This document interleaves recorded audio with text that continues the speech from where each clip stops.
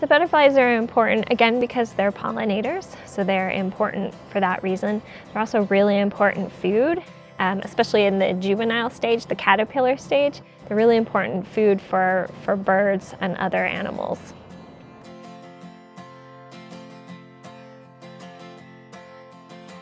So there's some research by a biologist named Doug Tallamy and his students showing the importance of native plants to insects and then other parts of the community. So only gardens that had at least 70% native plants produced enough insects to support stable populations of chickadees. So in order to have a healthy bird population in your community, we need lots of native plants that can grow lots of insects like caterpillars from moths and butterflies, which are a really important food source for many birds.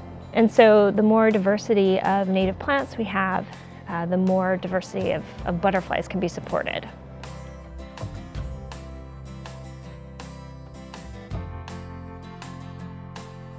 Oaks and other native trees are really important for supporting butterflies and moths. There are many species that use these native trees as host plants.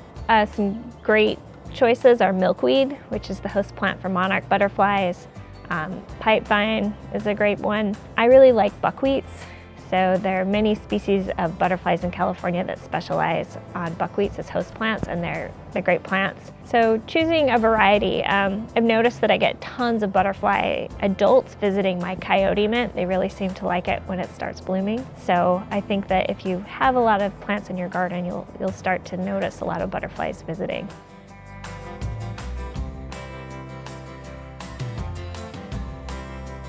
We can help butterflies by having flowers around that are free from pesticides for them to feed on.